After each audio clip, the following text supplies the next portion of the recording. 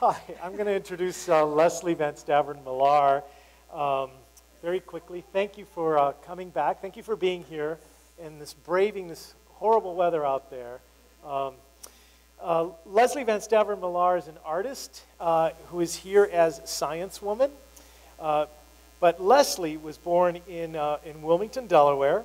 She has her BA in Studio Art and Biology from Mount Holyoke College in South Hadley, Massachusetts. She's also done mosaic work, instruction in Ravenna, Italy, and as well as work with encaustic as well as mosaics. She did her encaustic work in Kingston, New York, and San Francisco, California. And she has been a member, one of the longest serving members of the Salon. She has been a part of the Salon since 1989. And so without further ado, welcome Leslie Van Stavern Millar. Thank you. Thank you, Raphael. So I'm going to just jump right in and by starting to acknowledge the importance of Nancy Erickson and dedicate this lecture to Nancy and as the founder of the Pattee Canyon Ladies Salon and overall an exceptional person. So I'm beginning with a little story, a personal story. And the personal story is that in 1958, my family was living in Iran. I was 8 years old. And because it was very difficult to travel back at that period of time, especially to go back to the United States, we did not take vacations in the summer in the US. We went to Europe. It was the closest destination. And my mother was a young woman who was very curious. It was the first time she had had an opportunity to do any kind of traveling in her life. And so what she did is she planned very strategically these trips to European museums. And so the memory I'm going to talk about has to do with coming back from one of these trips when I was 8 or 9 years old and having a lot of confusion because my beloved grandmother, her mother, and my beloved aunt, her sister, were both artists. And they had worked with me a lot as a child when we were still in the United States. And so I had this concept of people that were important to me and talented were artists. These were women artists, and yet I had come back from these trips to the museums and not seen anything by a woman. And I think because of being around my aunt and my grandmother, I had been thinking about being an artist, and it was confusing. I was like, well, that doesn't make sense. I mean, I know women can be artists, but there's no artwork by women. And all I could come up with is that perhaps women, like my aunt, had made a choice in the 50s from kind of social pressure to start a family and focus on our children, and the art got left behind. And so I went, okay, well, maybe all the women are home with their children and they're cooking, because I was very young and had no perspective on what was going on. But at that time, that thought carried me forward into deciding I was going to be an artist no matter what. And so fast forward to what's going on now, 60 years later, and I'm in Montana. I've been an artist for half a century. I've been living in Montana for half a century. And the reason I am dressed this way is that due to that interdepartmental major I have, even though I'm truly an artist, I incorporate some interest in the scientific process. And so this lecture was spurred and is the culmination of 2 years, over 2 years, of being on a steering committee that Raphael Chacon formed with Nancy Erickson and Christy Hager and Stephanie Fraustad and myself to prepare for this show and for the symposium that's happening today. And I agreed to it, never imagining that I would be spending so much time in the next 24 months going through my photographs, because it turned out that I was the primary person that documented events through the Salon. Yes? Oh, I thought somebody was asking a question. I ended up having the photographic data and also having access to other members' photographic data and accumulating a lot of that material in fits and starts so that we would have information going into the show. And so this is just a little example of the stuff I had to wade through. I had 19 boxes because I'm not an organized person, of slides, photographs, old computers that I had to have serviced, and spent hours down at my mother's house, which they have one in Arlene near where we live, taking over the living room with the boxes and the papers.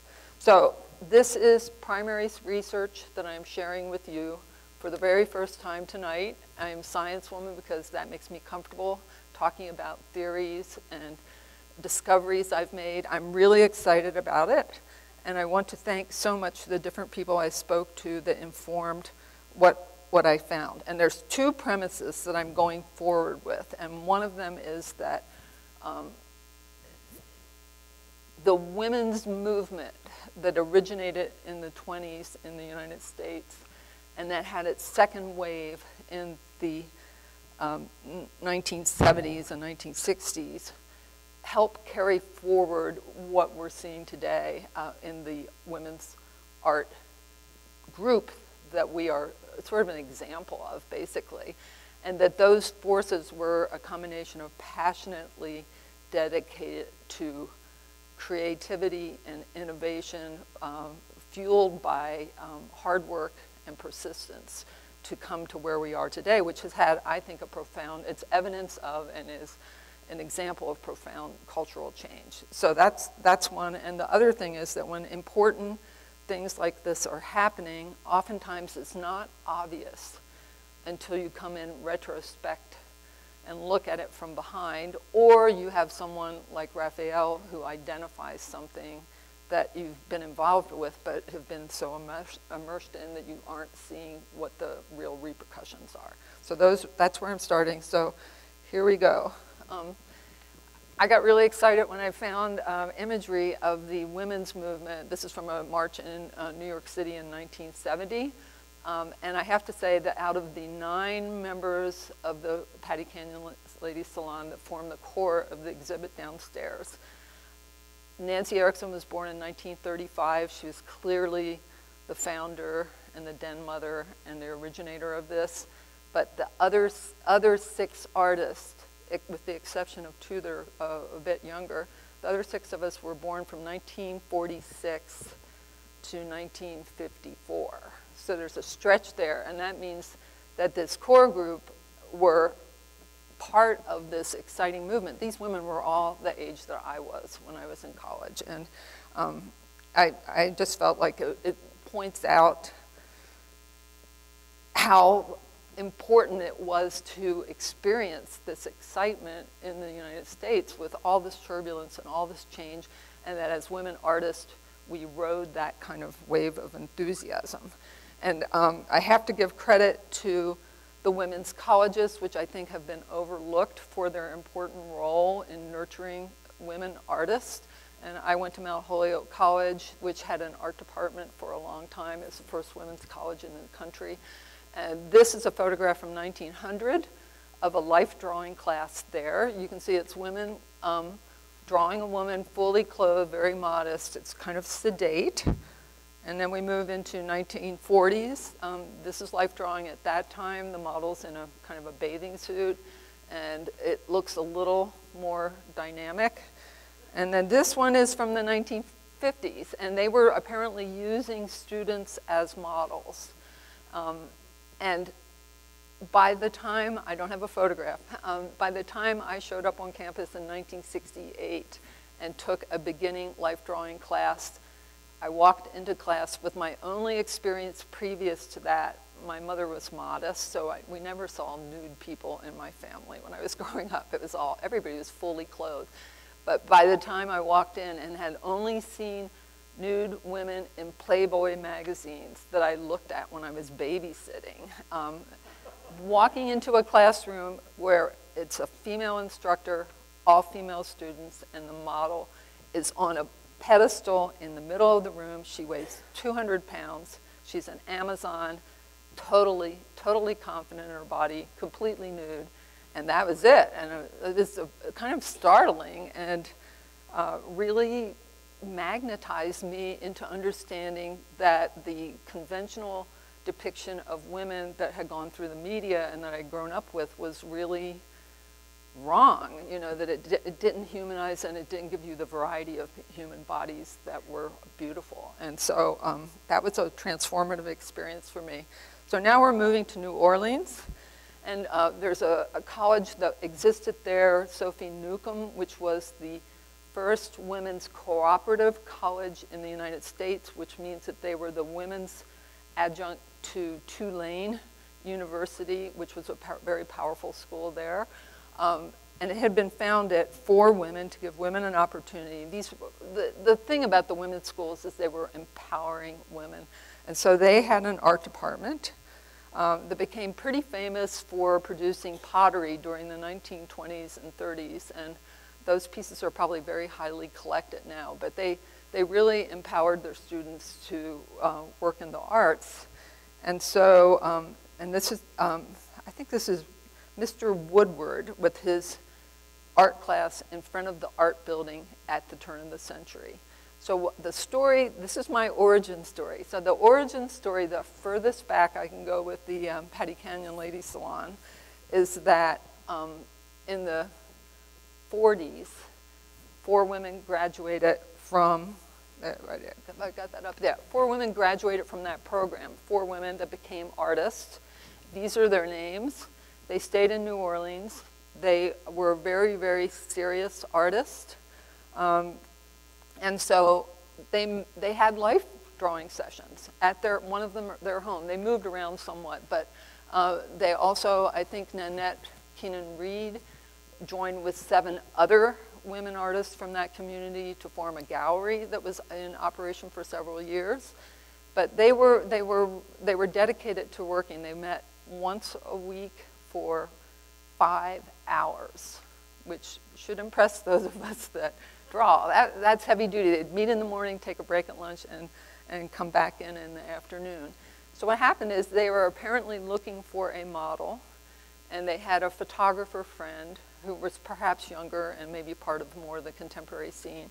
And he knew Patricia Forsberg and her friend, Kathy Massimini, who were both nurses at that time.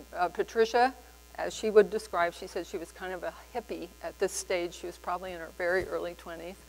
And she and her friend were both in the nursing profession at one of the hospitals, but they weren't convinced that was really what they wanted to do. And you have to keep in mind that in the 60s and early 70s, there were not a lot of choices available for talented women to go into fields to make money or have occupations. They were very, very limited. You were a teacher, you were a nurse. Anyway, so they were approached by this photographer who said that he knew this group of women and would they like to model? And he put them in contact, and history is made because Patricia really enjoyed those sessions. The women created a really professional, accepting atmosphere. They usually met at one of the artists' homes. Sometimes they met outside. It was a warmer climate. And I think they provided food. They provided mentorship to these 2 young women. I'm not sure what happened to Kathy. You could ask Patricia. But Patricia was there, and then what happened is because her husband had a transfer to Washington, D.C., and she was going to move up there with him. She was getting ready to do that, and the artist whose name was Ruth Hanau had a sister that was living in Washington, D.C., taking classes at the Corcoran. And I think she visited New Orleans during the time that Patricia was getting ready to move. And so Patricia had a conversation with her where she said, you know, I'm thinking about maybe I'll apply to the Corcoran, and I could do modeling there. They must teach life drawing classes. I could do that. And this woman, who was a sculpture student at the school, said, I think you should take art classes. I think you might want to do art. I may be putting words in Patricia's mouth, but you may become an artist. So that's what happened. So Patricia moved to Washington, D.C. This is the Corcoran Art Institute, and she started taking the classes that were available, and then she had a very positive experience with a photography teacher named Mark Power. This is her at his home with instruction to the students. He had a big impact on a number of students in photography. She was taking mostly classes in 2D, and then she entered the degree program, at which time, after having been there a few years, they were transferred to Missoula. And she resumed. She got to know the art department here, took some classes, and then ended up being in the degree program and getting her master's and her MFA from the University of Montana. So here we see her in graduate school. So I just want to give a lot of credit to the 4 women in New Orleans who had this profound influence on a young woman that was looking to find out what her path in life was. And I call Patricia an agent of change. She was an agent of change. She took that energy, whether she was aware of it consciously at the time, and brought it with her to Missoula. So she got her, I think she got her degree in 81, and by 81 she had gotten an outside studio, and by 1982 she had started hiring a model. And this is Rachel Simpson, who very kindly let me identify her. A friend of that group, Joy Lewis, was a very good photographer and took a series of black and white photographs of a session at Patricia's studio.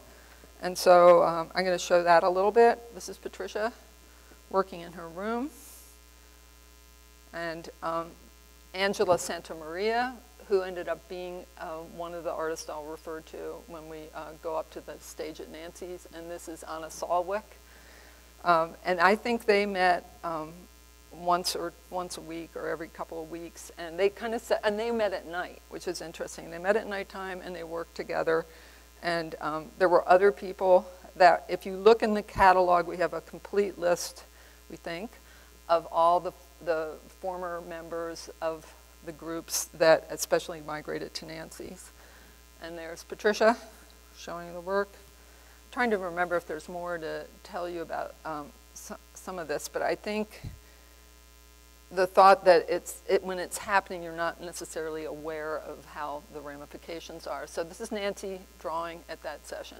So the best recollection Patricia has is that she met Nancy through some of the art events, either through a show she had or one of Nancy's shows, probably downtown at the Missoula Art Museum, where for a very brief time they allowed graduate students to have their master's show at the museum in the late 70s, early 80s.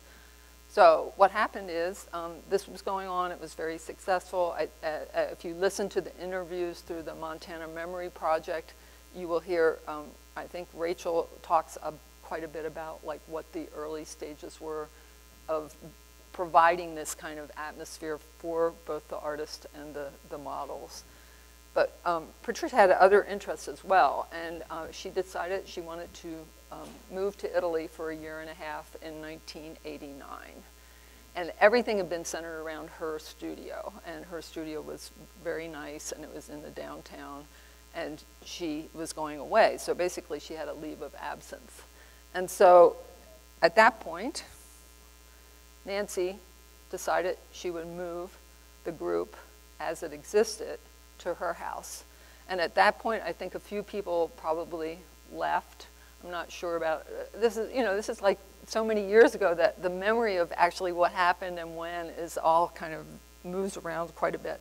But Nancy had a very nice studio that she and Ron had built in the early 70s, which easily accommodated the structure you would need for life drawing. And so she kindly started doing that, which meant that a lot of the people from the group that Patricia had started came up there, and then it also left an opportunity for new people to come in. And I was very fortunate that one of the models that was working for Patricia was a friend of mine who, by the way, had gone to a women's college like myself and had a background in art history. My friend Virginia Rutherford had been modeling at Patricia's, and she knew that the group was changing slightly and that there was an opportunity for me to join. And so I talked to Nancy, and Nancy was like, sure, go, come on. So I started coming up there. I was very, very honored to be allowed the opportunity to do that. And so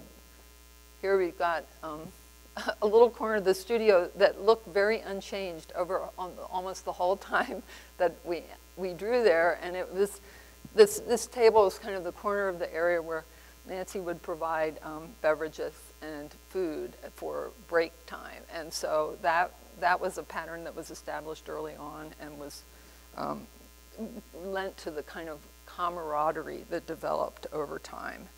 So I just want to say, you know, as a photographer and as someone that has collected the photographs and appreciated the photographs I've gathered, the photographs have been my link to the history, because oftentimes on the back of the photograph is the date or some note, like the ones that I've received from Nancy will have the date of when the opening was or who the people were.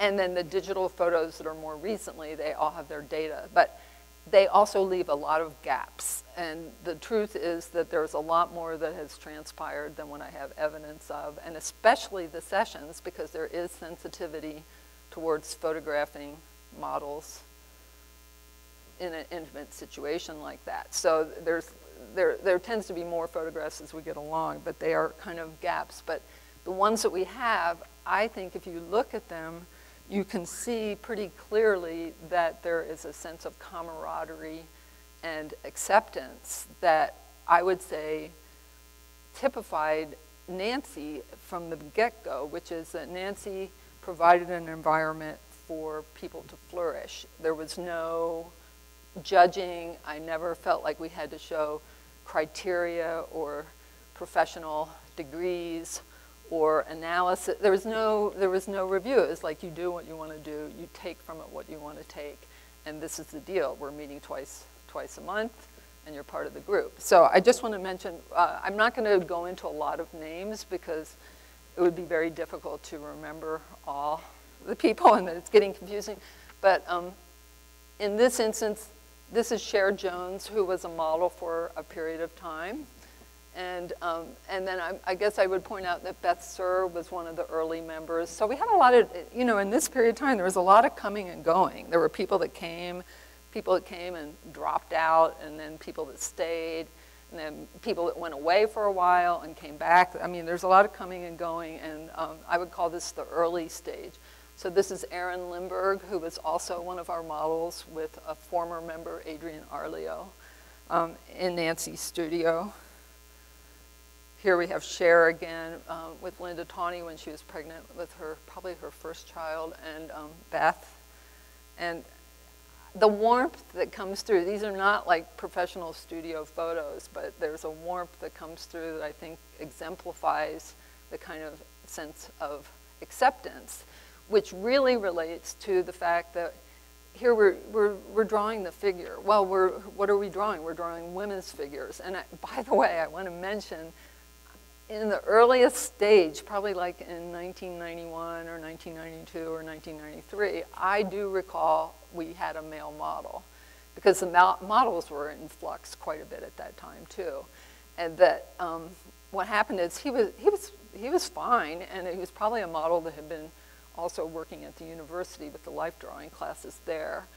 But the general consensus was after that he had come is we didn't need to do that again. We were like, okay, that's fine. Well, it clarified for us that we wanted to focus on the female model. And so by the time Christy came, which was around 1995 or 1996, that conversation had already occurred.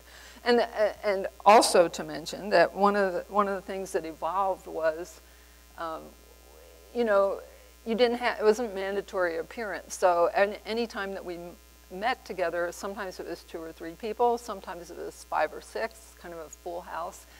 And whoever was there was privy to the discussions about the identity of the group or decisions that were made about the group. So it wasn't like we were calling meetings and official. It was very organic. I guess that would be how I would characterize it. There was an organic nature to the way that we were developing. And this is an example of some of the very cool things that started to develop. So, okay, so some of the earliest people have left or made a commitment to stay. The group is starting to kind of coagulate around Janet Whaley and Beth Lowe and Sherry Montana and Linda Tawney coming in the early 90s. And so by this time, Christy had joined the group, and she had a connection with Greeno, going out to Greeno, and she suggested we have a field trip out there. And so we brought the model, and a couple of the artists came out, and we had a really delightful day there. And this is Nancy Randazzo, who was our model at that time. And you know, those kind of special events were very fulfilling and led to you know, us kind of looking at ourselves more as a group, I guess I would say. By the like 97, 98, we were starting to look at ourselves more as a group. This is not an exciting photograph, but it's important because you can tell, if you're one of the artists, you can tell by the background that that's sheetrock and probably newsprint behind us, and then there's artwork. And on the back of this photograph, which Nancy had taken, it says 1997 art show. So we had the first kind of official art show, although we had had a small one in 1991 in that early stage. But this was like sort of the germ of the shows that followed that. And also it shows Beth Lowe's mother, Kwashe, I can't say her name, Ma Lowe, let's say that. Ma Lowe is there, and she helped hang the show. I think she participated in a little bit, and then she kind of disappeared from the group for a while, and then you'll see later that she resurfaced in a nice and important way. So at this point, what we've got is 3 things happened right around 1998. And in 1995, my husband and I purchased the Brunswick building, which I had been managing and had a studio in since 1977. It's an artist studio building down on Railroad Street. And what was important about that is by not being the manager, but being the owner, we were able to make decisions about some of the rooms. And there was a gallery in the downstairs of the building that had been rented as studios to provide revenue for the former owner. And so what happened is by 98, Max and I went, okay, we could actually not rent that room to the public and keep it available for projects. Like, you know, you could do a project in there, or you could have a visiting artist in there, or you could have an art show in there. And so by 1998, the group had decided, and I'm sure we weren't talking about continuing to do it for 20 years, but that was very important. We had our first show as a group. It was a cooperative show. And this was at a time, if you haven't been here long, there were not many options in Missoula at that time. You know, there were some, but they were pretty limited options for showing contemporary work by artists. And so that was important. And then following that, well, if you're going to have a show, you have to have a name.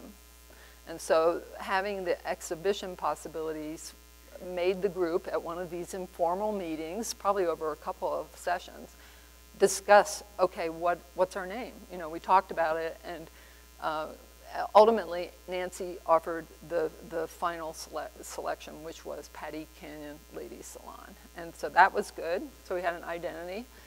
And then something that Christy pointed out is right around that time, going from whoever showed up splitting the costs of the model, which is what had been happening before, going, okay, we're going to pay dues. Everybody's going to pay dues. You pay a yearly dues, and then whether you show up or not, it's not the burden of the people that are actually appearing. It's just, it's the way it's going to be. And those 3 things really stabilized the group and brought us into what I call this next phase. The next phase, I just want to talk a little bit about Nancy. It's hard.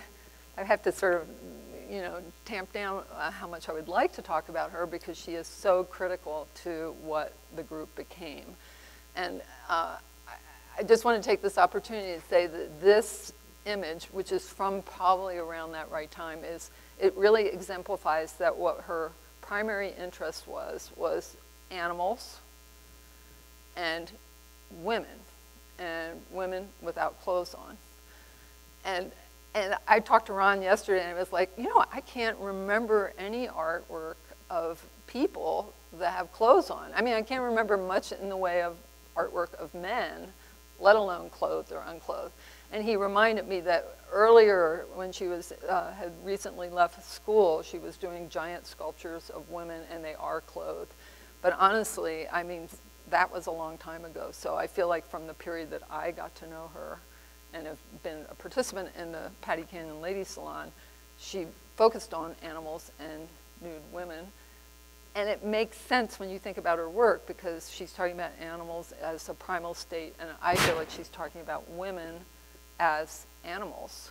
And well, if you get right down to it, that's what you would do. You wouldn't be wearing clothes. So anyway, I just thought it was an interesting idea. But the fact is that by her offering her studio over and over again, and very carefully cleaning it and having it arranged and having food and having hospitality, she really created this nurturing atmosphere for what I think is a redefinition of how it is to be an artist and how it is to be a successful artist. So here it is. This is one of the sessions. This was photographed by Kurt Wilson, who came up to the studio with Joe Nickel when they did an article about the salon, and it's kind of nice because normally we wouldn't have had photographs. And here, the same session. And then I'm jumping ahead in time because I wanted to focus on the sessions because they are so critical to the whole thing. And this is photographed during the pandemic. And so we have Beth Lowe working on a horse, and then Sherry Montana and Christy sketching, Becky Johnson sketching, then Janet. And I like this picture showing Christy's being inspired by Manet. And then I like this because it shows the beautiful gulch behind the studio, which lent to the really good feeling about where we were working. The space was we were lucky having it available. And I closed the part of that sessions with this photograph of Nancy and Stephanie, because what I thought about is, like, when I said that things will happen and you're not really aware of the significance of what it is while it's happening, is that friendships were developing. So we're coming up there ostensibly because we're working hard, we're going to draw the figure and whatever, but think about it, it's like going from being sort of an isolated arrival in Montana in the early 70s that I was, to starting to know some of the women artists, to having exposure to other people that took art seriously and were forging their own particular career path every 2 weeks if you wanted to, over a 23-year period, is pretty impactful. Anyway, so Stephanie was the youngest member of the group, and she and Becky Johnson joined in around 2005. So with their arrival and the departure of a few of the other people that were in the initial group of showing at the exhibits at the Brunswick, things kind of settled down. So here we are. This is the Brunswick gallery. If you're not familiar with it, it definitely has served us well. We showed there at least 20 years in a row, with the only disruption occurring with the pandemic. One of the good things about the showing is that we were doing it cooperatively, and so that meant that everybody participated, and everybody took different jobs, and whether that was hanging the art or sending postcards or talking to the press or sitting in the gallery, all that stuff helped make us more aware. I think some of the best friendships come out of working together. And we had a common goal, which was to show our work. So this started to be something that we could look forward to. It kind of migrated to certain people like certain tasks. So I was on the hanging committee quite a few times, as were some of the other regulars. And again, the photographs don't do justice to the variety of how things were happening, but this was a session I documented. We also began taking seriously promoting it once we realized we were going to keep doing it. And the first few years, we used an image of a Greek bas-relief, and it seemed appropriate, but when we realized we were in it for the long haul, we started drawing names from a hat, and that person would have the image on the card that year. And so this is just an example of a few of those cards. And then Beth oftentimes, or pretty much exclusively, took on the role of mailing the cards. And so here's Christy and Beth working on that. Yeah, I think, I don't know why I was there. I don't think I was helping. I ended up with all the cards that came back, so I was probably delivering them.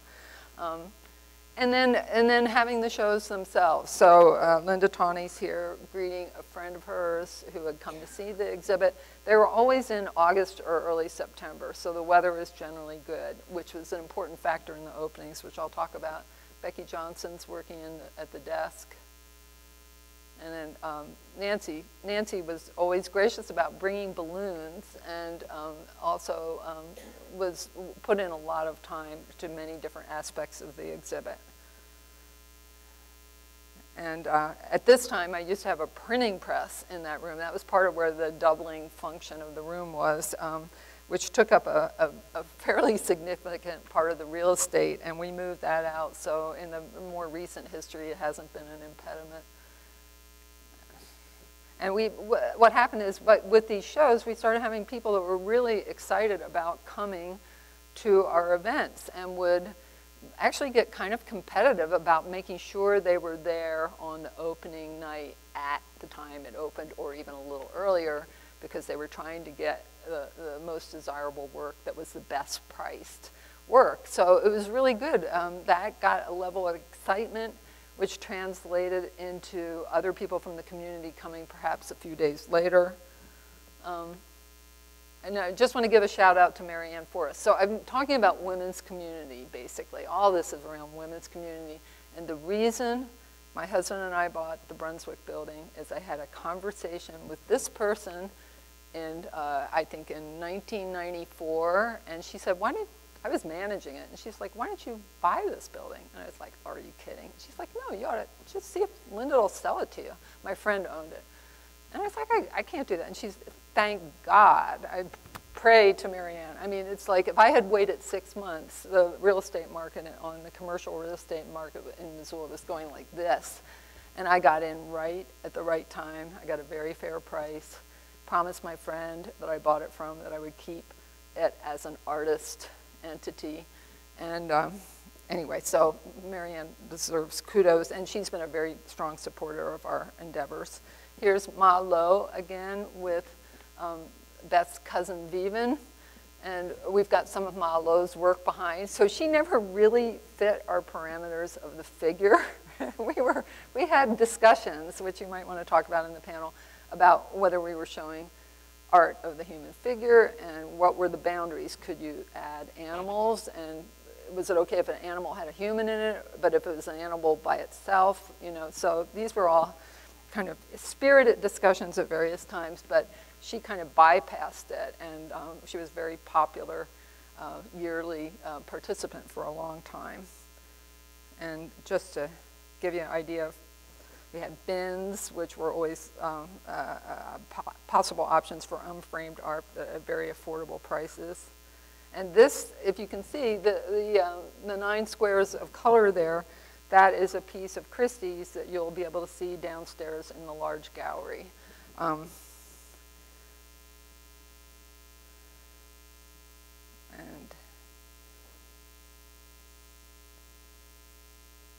And one of the good things about the time of year we show is that the gallery is actually fairly small.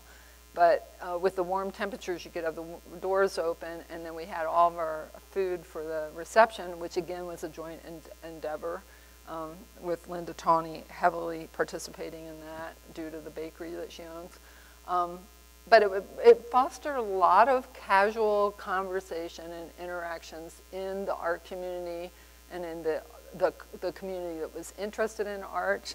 And I think that's a long period of time to have that kind of connections building process that was all an outgrowth of this drawing group that we've had. So, and this is Virginia Rutherford. And so here she wasn't modeling for us by this time, but she was definitely interested in art and a supporter with Linda Tawney's husband. And here, I couldn't resist this. This is Raphael with Sheila Miles. This is about 20 years old. Nancy took it. But it just points out that maybe this came about because he showed an early interest in what we were doing. And this is not the only time he came to the openings. So now I'm talking about like professional development. So basically, well, professional development, our style. So like I said, I feel like we've had an opportunity to kind of rewrite what the idea of being a successful artist is in this country. And if you think about it, if the art world was dominated by men pretty much completely, you know, for practical purposes until very recently, that's the role. You know, you're the solitary artist. They all get together and look, and they're in suits, and they have their cigars, and they look very somber. Well, we're not worried that we're making light of ourselves. We're having a nice time. So we had these publicity stunts, and this was at Sherry Montana's with a vintage car that they had temporary or maybe permanent possession of, but that was a good time. And then a couple of years later, we met at Nancy's lawn for something similar. And I think by doing these and giving them to the newspapers, which the newspaper, fortunately, the Missoulian, very early on, I think even the first year, they started covering what we were doing. And so then we brought it up to, this was just 5 years ago, with everybody getting a little bit older, but still enjoying that. And I think that sense of play was really fostered by Nancy. If you ever saw her at openings, she wore very colorful clothes, shoes, hats, stockings, and so she was game for this kind of presentation of the group.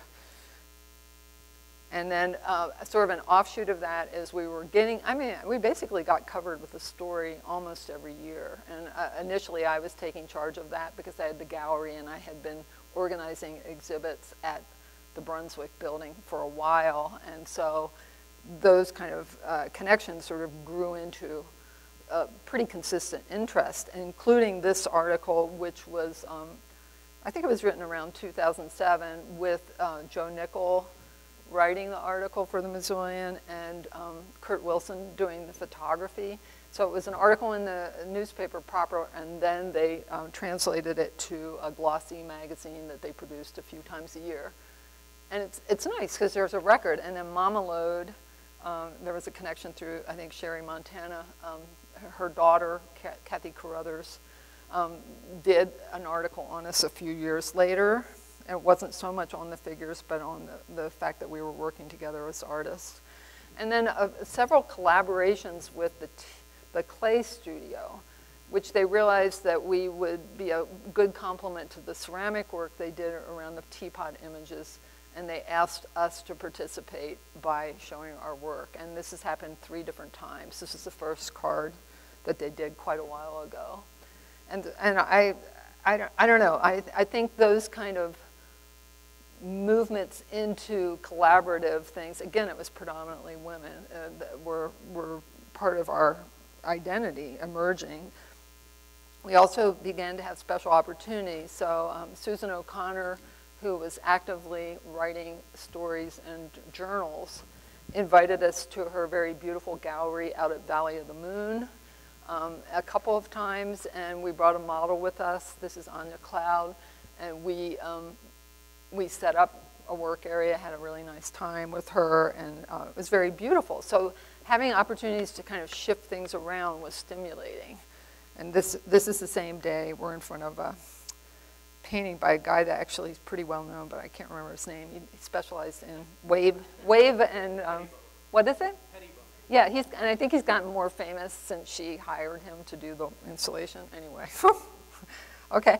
And then there were other opportunities at other people's studios. So Beth was able to provide us with ceramic materials at her studio a couple of different times. This is her mother, who was a participant in these, and that meant we were able to work with a different medium. And there was, before I removed the press from the gallery, we had a modeling session at the Brunswick Gallery and had the model there, and a group of us got together and we were able to produce monotypes right then. And that was also very interesting. I believe Kate Davis, is that right? Did Kate Davis have us? I wasn't here for that, but Kate Davis had people out to see the birds. Yeah. And then Sherry Montana, and different artists open their studios. Like at various times, Chrissy has opened her studio to host a drawing, and Sherry Montana has. So we've had options that have allowed us variety. And then I just want to show this, the images here. So this was one of our annual shows, and someone suggested that we each take a same size piece of paper and do a head. And so this is the only existing photograph I can find that doesn't have a person smack dab in front of it. That shows what we did, but I just, that again is kind of evidence of this cooperative spirit, and yet no one juried it. It was like you just did what you wanted to do, and then we put it up. So here, as a result of all this kind of friendships and the maturation of the Salon, we started also meeting together socially. This was a dinner party at the Brunswick when we celebrated an especially lucrative exhibition. And here Nancy was turning, I think, 70. We had a party for her there. And I love this photograph. I took it, that's why I was in the other one. I took this photograph because it really exemplified for me the beautiful spirit of the women's community. Most of these women are artists, but they're just women in the community that had a strong sense of fun and celebration. And this is similar. This is at Beth Lowe's house. We would sometimes celebrate group birthday parties with her hosting it. And then this is another one of the celebrations. So I'm bringing us now, we're getting close to the end. I'm just talking now about the pandemic. Okay, so the pandemic, everything's sort of cruising along. Things are like developing. We had a show planned at the Lewistown Arts Center for March or April of 2020. That came to a screeching halt. I think it was up to 3 or 4 days, and then there was a lot of confusion because nobody knew what was going on. So that opportunity disappeared. We stopped drawing for, I think, close to a year. And it was very isolating time. And so very luckily, Raphael started talking to Christy in like the summer of 2020 about having this show. And I was approached to join the steering committee, never imagining I would get into this depth of archaeological exploration of the origin. But I'm just bringing us up to this right now because from that point forward, even though things were challenging, it provided sort of a framework for keeping the group together because we weren't meeting. I mean, I think people were talking on the phone or emailing, but it was a very strange situation. So Nancy turned 85 in 2020, and that didn't happen. Nothing happened because of the pandemic. And so the following year, when things were starting to look a little more reasonable, and Ron and Nancy had donated a series of Nancy's pieces to the Missoula Art Museum, Laura suggested we have a belated 85th and 86th birthday party for Nancy, which we did. This isn't important, but I just like the teacups. The teacups are kind of indicative. And we had it in the gallery where some of the work that had been donated was being displayed. So that was really positive. Then we moved into trying to resume the sessions. It was kind of erratic, and you can see here that the model, Joyce Gibbs, who I have to say has been incredibly important. She's been with us for, we figured out, I talked to her on the phone yesterday, at least 2 decades of modeling and providing so much care and consistency to the group, and especially Nancy. And you can see here, I mean, she's got a mask on. I mean, so everybody was trying their best to do what they can, but Nancy was increasingly having health problems, which led to her demise this past winter. You know, I think it was in February. And so this is the last drawing. I would sometimes bring my camera. This is the last drawing that I found in her studio after she had passed away. So as kind of a follow-up to that is that in the period before she died, I had talked to her about an idea that Christy and I had discussed of having an installation on the wall, her big wall in that studio, of the fast, quick, immediate drawings that are generated by drawing sessions. Not the work that you take home and do later or perfect, but like the immediate raw stuff. And that was at the initial suggestion of Raphael about 2 years ago, about that we could have an installation like that in the gallery. So we got the idea, well, it would be really nice to do it with her wall and use that photograph. You know, we may be able to use that photograph in some context with the exhibition. And Nancy heard about it and she got so excited. She was like, please do it, go for it. And so we had some momentum after her departure to get those drawings together, and working with Linda Tawney, the three of us worked on 2 different occasions to assemble. You know, this was one of the versions. We kept moving things around. It was really hard. And we were trying to be fair to everybody, but everybody's work is so wildly different. But it actually kind of worked, as you will see later.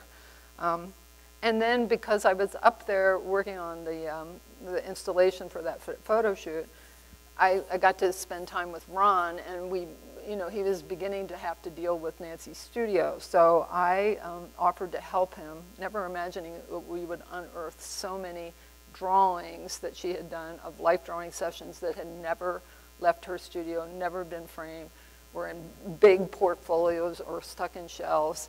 But it was a 5-month process, essentially. But we decided to have a sale of her work to distribute it to the community during the summer, which ultimately happened last August.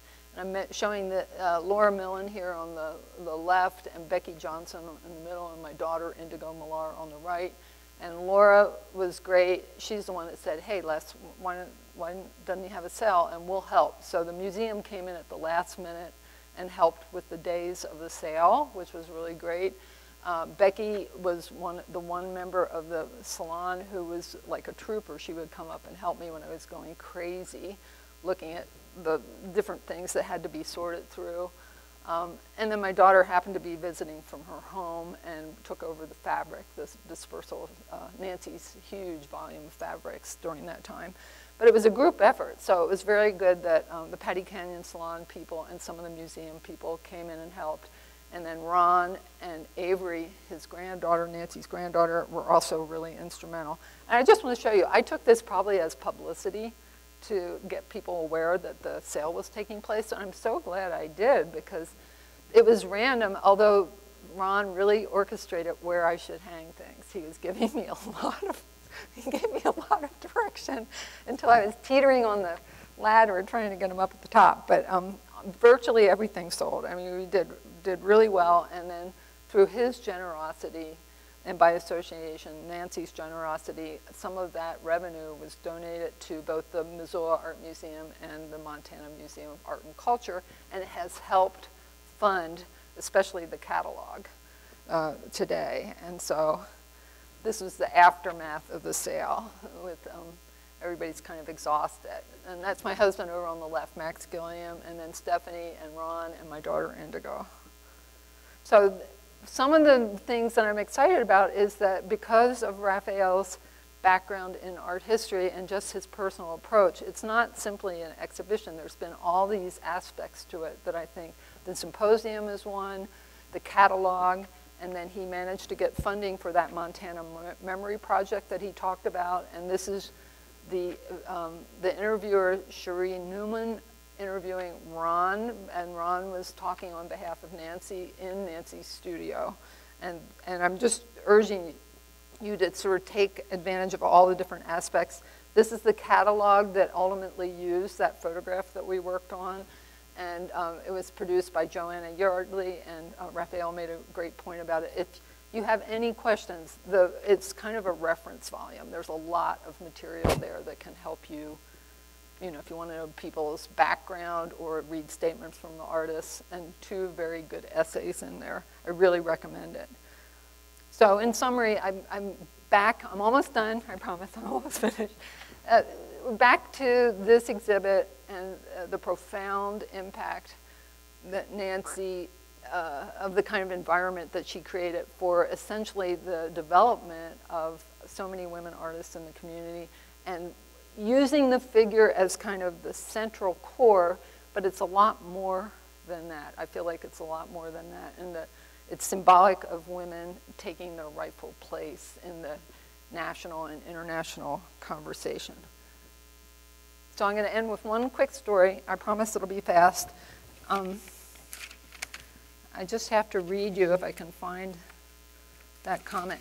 So the story to conclude is that in the mid-90s, I came to a lecture at the university over in the old theater, and it was sponsored by the art department, and it was a man named Mark Stevens, who at that time was working for both Newsweek and the New Republic. He was an art historian. He was my age. Okay, so he was in college at the same time as me. And it was good. It was very informal. It was a small group of people. He wasn't like a household name.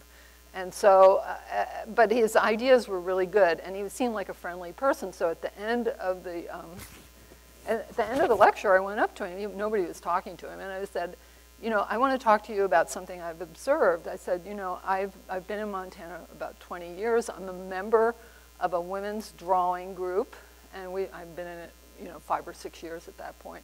And I said, you know, my personal opinion is that the most important thing that will have happened in the 20th century in the art world, the latter part of it, is the emergence of women into the arts in a very powerful and forceful way. And I said, what do you think about that? And he's like, well, I hadn't thought about it. And it was like, I urge you to take a look at that. I mean, you're doing research on stuff, and this would be a good topic. Okay, so I walk away. Now, past 2 weeks, I was like, oh my God. So in the meantime, he's become, again, I don't think it's a household name, but he's much more famous. He wrote a book on de Kooning, and very recently wrote a book on Francis Bacon. The de Kooning book he wrote in affiliation with his wife, who is also an art critic and art historian, Annalyn Swan, I think is her name. They got the Pulitzer Prize. Okay, so a lot of people think that's a cool book. Anyway, so I found him on his website after doing a lot of detective work to see if I was actually correct that he had ever come here, and I hadn't imagined it. So I wrote him and I said, hey, I believe we had this conversation. Are you who I think you are? And by the way, this women's group I'm in is going to have a show. And he wrote me back, which I was really amazed by, because I didn't expect to hear from him. So he wrote back and said, you know, I think I do. I don't remember the exact conversation, but I think I remember it. And so here's what he wrote. I want to read this. I do believe very strongly that looking closely is a wonderful contribution to make. Artists may do so in various ways in our culture, including through life drawing. Everything grows more abstract. By that I don't mean abstract art, which can be very real. I mean the sterility that comes when we leave the physical world too far behind. Engaging the human body freshly through drawing seems to me admirable. It's very difficult to do in a way that seems entirely new, since so many great artists from the past have worked in this way. But how many of us are entirely new? Almost no one. And there's always some light left. Women in particular are well placed before the figure. Their view of the body has been, over the centuries, woefully underrepresented. Looking closely at the figure is a wonderful discipline, however it turns out, and useful to our being, a kind of meditation. So I want to close and say, I think he sort of got it. I don't think he's really there, but in contrast, so he's my age. Well, Raphael's a bit younger than myself, and I have to really give him so much credit for identifying, you know, we don't have to convince him. I don't have to have that conversation with him. So I have great gratitude for you, you know, providing this opportunity to put us on the mark. Thank you.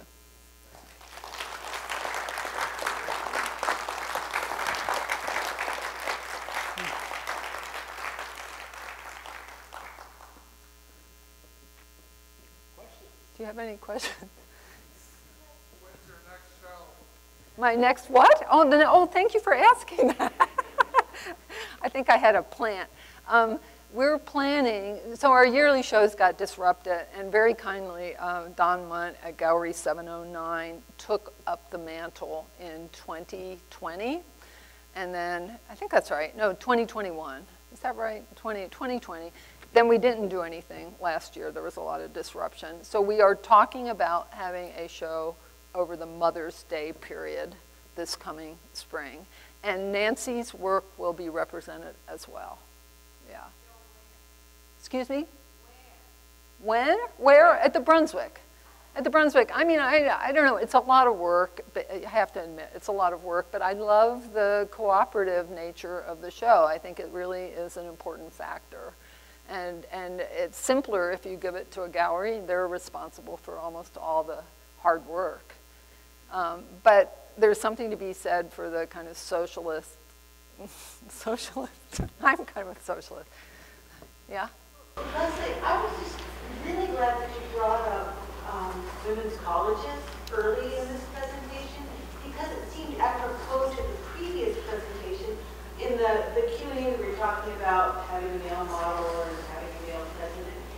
I think marginalized groups, including women, have often chose segregation for empowerment, because you remove any of those dynamics of some of these superior or vying for power or status in the group. And it seems to me that the choice of Pattee, for example, to be women working with women models just simplifies, in a social sense, the whole setting in which the creative work occurs. Mm-hmm. And those women's colleges did that for all fields of endeavor, and I guess still do. Yeah, no, I think, I mean, I really don't think they're acknowledged to the degree that they should be. I'm sorry, I think they've been extremely important. And at least the college I went to, their whole goal is to create women leaders. That's it. They want you to go forward and bring about change. And that sounds big. I mean, I don't think that people when they're 18 or 19 really understand that, but they set that framework. I realized I didn't show, I just want to finish with my thank yous, which are myriad and really came through a lot of the conversations. I had great conversations with people about this topic. I've had other conversations which are part of the broader, you know, with the broader membership of the group. And yeah? Yeah. Yeah, Rachel? That's what Stephanie said, because I went to school here in the art department. And, you know, between the male professors was kind of split between the ones I felt like really supported the women and women weren't. But there was an art history teacher here, Professor Julie Godell. Yeah. And I don't know if you'll remember her. But she was a feminist, and she was an amazing instructor. And being in her classroom, I mean, I took graduate classes from her when I wasn't a graduate, so I just focused in on her. Being in her classes was one of the most supportive and uplifting parts of going to art school here. Yeah. Well, it also coincides with, I can't remember when it came out, but you know that the literature or a book came out maybe in the 70s or 80s about how if women are in women's groups, they communicate differently than if they're in groups with men. And I think that it's not like, I mean, we've had conversations in the group. I mean, at some point, some guy wanted to be part of the group. And so that brought up the, okay, are we going to have a male artist in the group? And again, it wasn't like we had a voting process. But the general consensus was, no, this is women drawing women, and we're redefining the female figure. And we'll go from there. Any other questions? Okay. Well, thank you. I think there's a lot more that the panel will be addressing in the afternoon about specifics. Thank you, Yeah. Leslie. You're welcome. Thank you. Yeah. Terrific. Thank you.